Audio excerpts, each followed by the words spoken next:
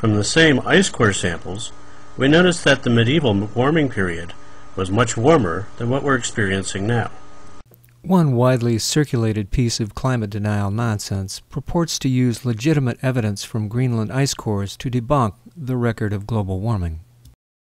Displaying temperature records out of context and making the claim of legitimacy by citing the data and its primary author, Dr. Richard Alley, this popular propaganda piece pretends to be based on actual evidence, when it is anything but.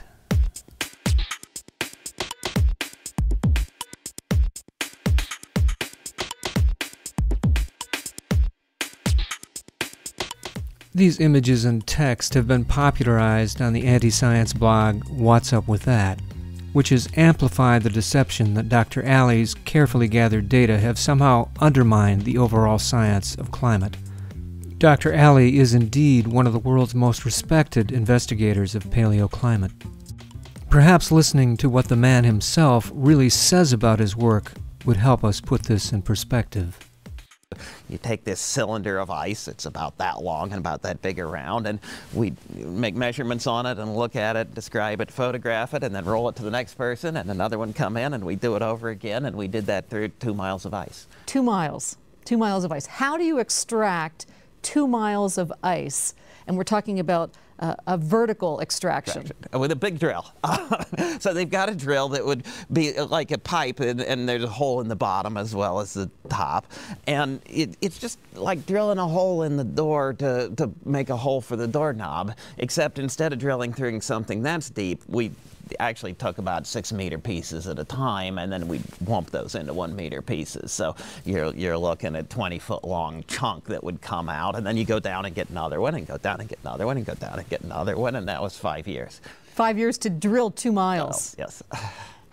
How can a history of climate be reconstructed from an ice core? What makes ice such a great record keeper? Inside of this ice core is trapped the environment from about 50,000 years ago. One of the things you can easily see in this ice core are small bubbles. That's the atmosphere trapped at the time that this particular ice was formed. One of the classic stories of climate history is how polar explorer Claude Lorius first recognized the potential of ice as a time capsule. One evening, a bunch of us were in the caravan, and we were a bit fed up. So we took a piece of ice that we never should have used. It was intended for analysis, and we put it in a glass of whiskey. And so I thought the air in the bubbles was a bit under pressure because it came from the depths. And so it struck me, couldn't this be the air of our atmosphere? In the air bubbles trapped in the ice, we were able to reconstitute the composition of the atmosphere.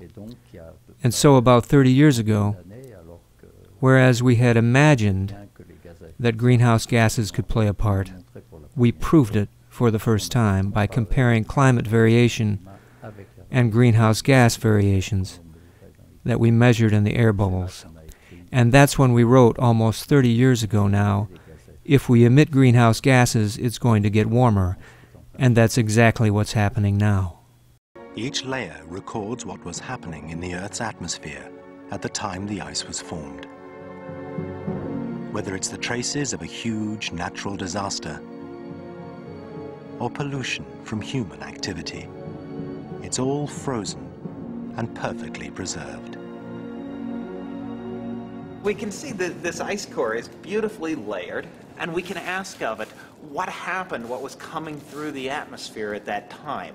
Is there ash and acids from a big volcano? Is there lead from Roman lead refining, or what have you? So there's this history of what was blowing through the air and piling up on top of the Greenland ice sheet, sitting here in these beautiful layers.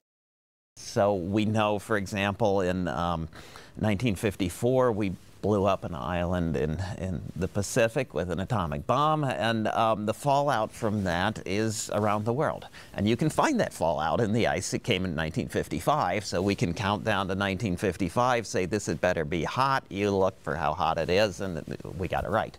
And then we know in 1783, Ben Franklin is in Paris representing the young United States.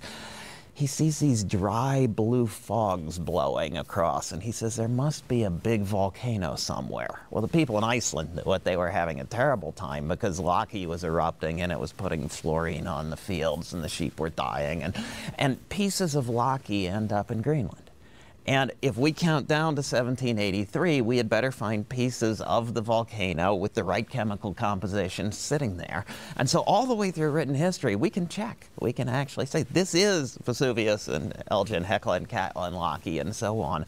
And so we know it works. You have determined from looking at these ice cores that climate changes have ranged from the slow and gradual to the fast and dramatic. In fact, abrupt climate change. How abrupt? We've seen changes that are sort of northern Alabama to southern Maine in 10 years. But the most important measurement preserved in the layers is the temperature.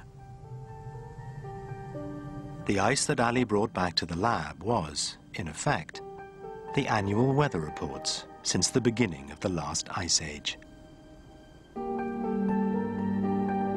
What he was looking for was changes in the amount of so-called heavy water held in the ice. The basic rule, the more heavy water, the warmer the climate. If the conventional wisdom about climate change was true, then when he plotted the results, he would expect to see slow changes in heavy water as the world warmed and cooled during the last ice age. But that's not what he found. This flabbergasted us. I think this flabbergasted a lot of people. The changes were anything but slow.